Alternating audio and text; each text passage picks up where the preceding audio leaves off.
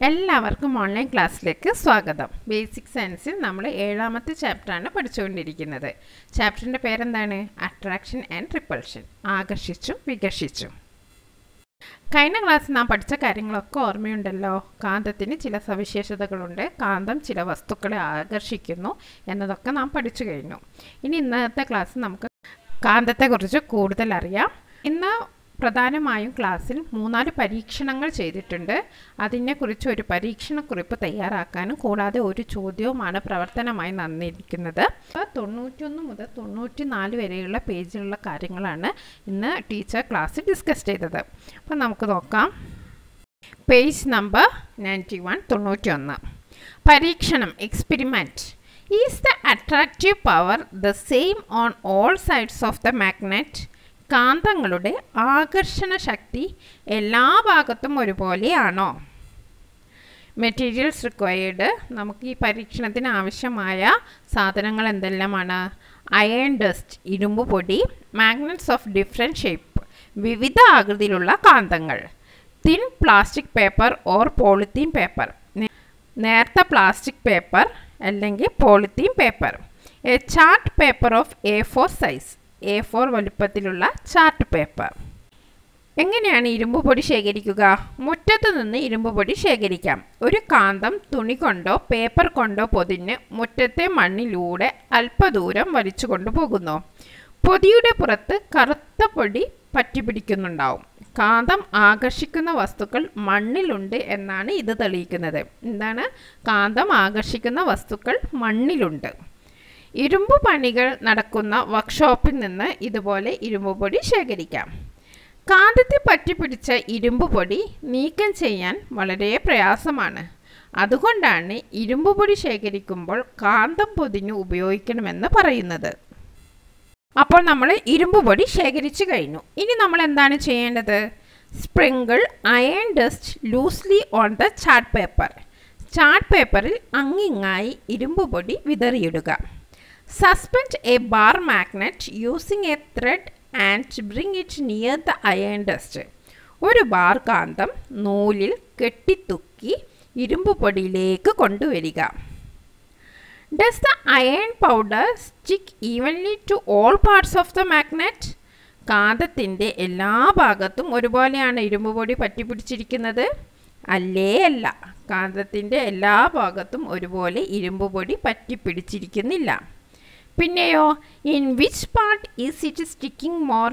ഏത് ഭാഗത്താണ് കൂടുതൽ പറ്റിപ്പിടിച്ചിരിക്കുന്നത്? എവിടെയാണ്? എൻഡ് പോർഷൻ, അതിൻ്റെ 2 അഗ്രഭാഗങ്ങളിലും അല്ലേ?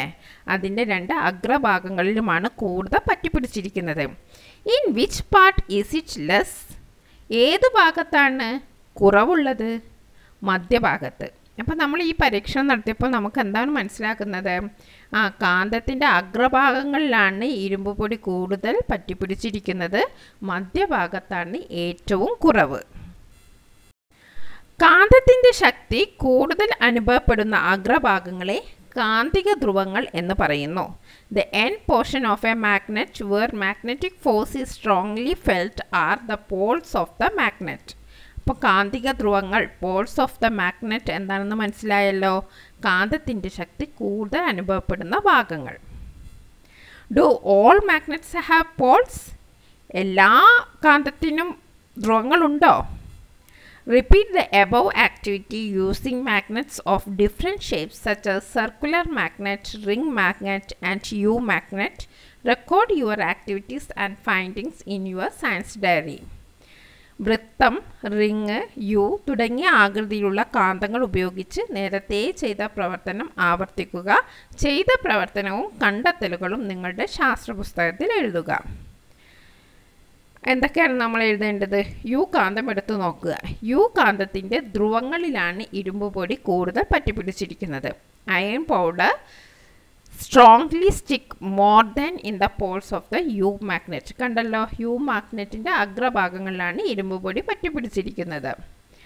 when a magnet is suspended, നമ്മൾ കാന്തം തൂക്കിയിടുക, ഒരു നൂലിൽ ഇങ്ങനെ തൂക്കിയിടുകയാണ്. അപ്പോൾ എന്താ സംഭവിക്കുക നോക്കാം. does a freely suspended magnet remain in one particular direction always? സ്വതന്ത്രമായി തൂക്കിയിട്ട ഒരു കാന്തം എപ്പോഴും ഒരേ ദിശയിലാണോ നിൽക്കുന്നത്? ഇത് നമുക്ക് മനസ്സിലാക്കാൻ വേണ്ടി വേറൊരു പരീക്ഷണം ചെയ്യാണ്. അതിനാവശ്യമായ വസ്തുക്കൾ എന്താണ്? 4 ബാർ മാഗ്നറ്റ്സ്, ത്രെഡ്, സ്കെയിൽ. ആവശ്യമായ വസ്തുക്കൾ 4 ബാർ കാന്തങ്ങൾ, നൂല്, സ്കെയിൽ. ഇനി നമ്മൾ എന്താ ചെയ്യേണ്ടത്? Take A bar magnet and suspend it horizontally using a threat in such a way that it is balanced. ഒരു ബാർ കാന്തം എടുത്ത് 2 അഗ്രങ്ങളും തുലനം ചെയ്യുന്ന വിധത്തിൽ തിരശ്ചീനമായി നൂലിൽ തൂക്കിയിടുക. അങ്ങനെ പറഞ്ഞാൽ അതിൻ്റെ നടുഭാഗത്ത് ഒരു നൂല് കെട്ടി തൂക്കുക. അതായത് 2 അഗ്രങ്ങളും സമാസമായിരിക്കണം. അപ്പോൾ നടുവിൽ നമ്മളൊരു നൂല് കെട്ടിയിടുക. പിന്നെയോ, ensure that there are no magnetic substance nearby. കാന്തം ആകർഷിക്കുന്ന വസ്തുക്കൾ കാന്തത്തിന് സമീപം ഇല്ലാതിരിക്കാൻ ശ്രദ്ധിക്കണം. In which direction are the poles when the magnet comes to rest? കാന്തം നിശ്ചലമാകുമ്പോൾ, നമ്മൾ തൂക്കിയിടുമ്പോൾ ഇങ്ങനെ കാന്തം ചലിച്ചുകൊണ്ടിരിക്കും. അപ്പോൾ കാന്തം നിശ്ചലമാകുമ്പോൾ ധ്രുവങ്ങളിൽ ഏത് ദിശയിലാണ് സ്ഥിതി ചെയ്യുന്നത്?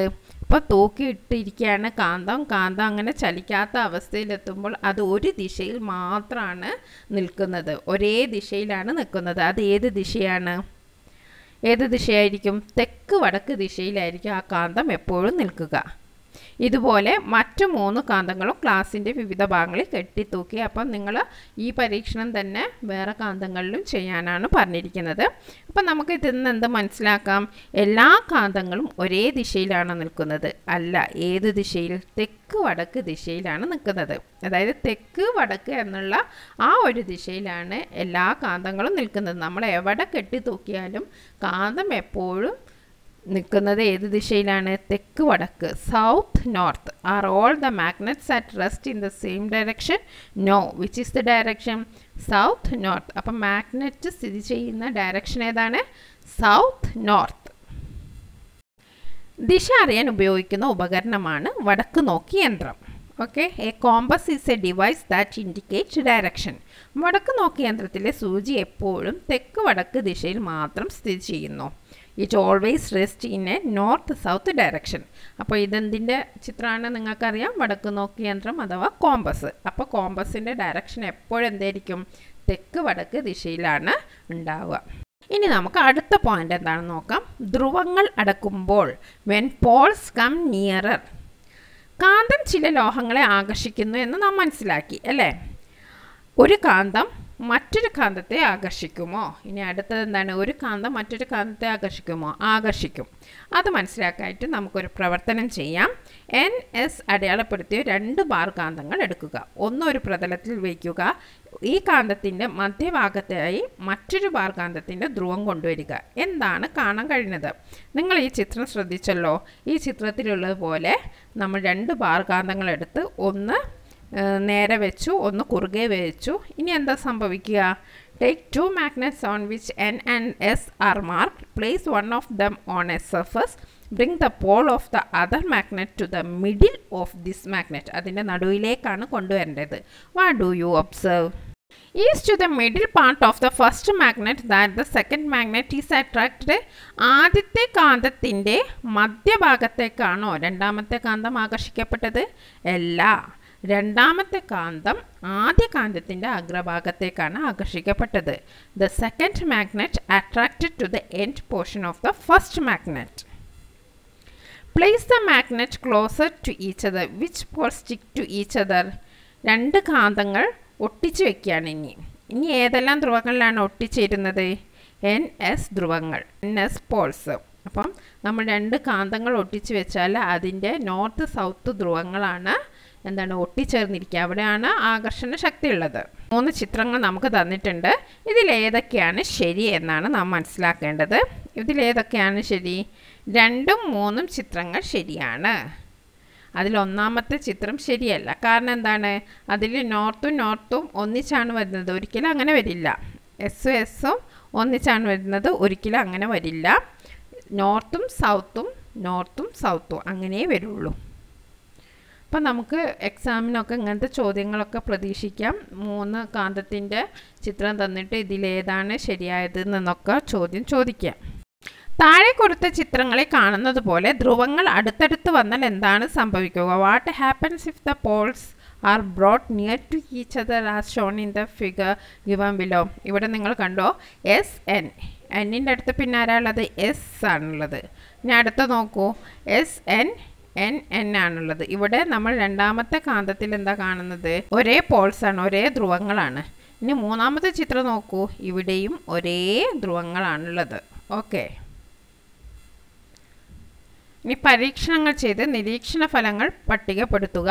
ആകർഷിക്കുന്ന സന്ദർഭങ്ങൾ, വികർഷിക്കുന്ന സന്ദർഭങ്ങൾ. Perform the experience and tablet the observation. Situations of attraction, situations of repulsion. ആകർഷിക്കുന്ന സന്ദർഭങ്ങൾ ഏതൊക്കെയാണ്? ഉത്തര ധ്രുവവും ദക്ഷിണ ധ്രുവവും അടുത്തടുത്ത് വരുമ്പോൾ ആകർഷിക്കുന്നു. ദക്ഷിണ ധ്രുവവും ഉത്തര ധ്രുവവും അടുത്തടുത്ത് വരുമ്പോൾ ആകർഷിക്കുന്നു. വികർഷിക്കുന്ന സന്ദർഭങ്ങളോ? ഉത്തര ധ്രുവവും അടുത്ത് വരുമ്പോൾ വികർഷിക്കുന്നു. ദക്ഷിണ ധ്രുവവും അടുത്ത് വരുമ്പോൾ വികർഷിക്കുന്നു. Situation of attraction. North pole and south pole attract each other when the magnets are brought near. South pole and north pole attract each other when the magnets are brought near. When north pole and north pole brought near, the magnets repel each other. When south pole and south pole brought near, the magnets repel each other. കാന്തത്തിൻ്റെ ഒരേ തരം ധ്രുവങ്ങളെ സജാതീയ ധ്രുവങ്ങൾ, വ്യത്യസ്ത തരം ധ്രുവങ്ങളെ വിജാതീയ ധ്രുവങ്ങൾ എന്ന് പറയുന്നു. കാന്തങ്ങളുടെ സജാതീയ ധ്രുവങ്ങൾ വികർഷിക്കുകയും വിജാതീയ ധ്രുവങ്ങൾ ആകർഷിക്കുകയും ചെയ്യുന്നു. Poles of the same type in magnets are the like poles, and those of the opposite poles are unlike poles. Like poles of magnets repel each other, whereas unlike poles attract each other. അപ്പം നമ്മളിവിടെ നോട്ട്സിലേക്ക് എഴുതേണ്ടത് സജാതീയ ധ്രുവങ്ങൾ എന്നാൽ എന്ത്, വിജാതീയ ധ്രുവങ്ങൾ എന്നാൽ എന്ത്, ഇവയുടെ പ്രത്യേകതകൾ എന്തെല്ലാം, അതേപോലെ തന്നെ what is like Paul's, what is unlike Paul's. ഏതൊക്കെ ധ്രുവങ്ങൾ അടുത്ത് വരുമ്പോഴാണ് ആകർഷിക്കുന്നത്? എന്നും എസും അടുത്ത് വരുമ്പോഴാണ് ആകർഷിക്കുന്നത്. അപ്പോൾ ഇവിടെ ആകർഷണം ഉണ്ടാകുന്നു, ഇത് തമ്മിൽ ആകർഷിക്കും, എന്നും എസും അടുത്ത് വരുന്നു. ഇവിടെ ആകർഷണം ഉണ്ടാവുക ഇല്ല, ഇത് ഒരേ ധ്രുവങ്ങളാണ്, അതുകൊണ്ട് ആകർഷണം ഉണ്ടാവില്ല. ഭൂമി ഒരു കാന്തം. Earth as A magnet. ഭൂമി ഒരു വലിയ കാന്തത്തെ പോലെ വർത്തിക്കുന്നു. ഇത് ആദ്യം മനസ്സിലാക്കിയത് വില്യം ഗിൽബർട്ട് എന്ന ശാസ്ത്രജ്ഞനാണ്. ഭൂമിക്ക് ഭൂമിശാസ്ത്രപരമായ തെക്കും വടക്കും ഉള്ളതുപോലെ ഭൂമിയെ ഒരു കാന്തമായി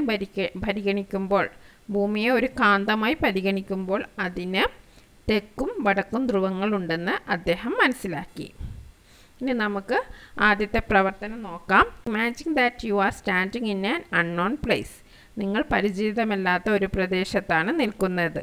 U can't see the sun due to Reigns. മഴ കാരണം സൂര്യനെ കാണുന്നില്ല. Can you find out the direction with the help of A ബാർക്കറ്റ്.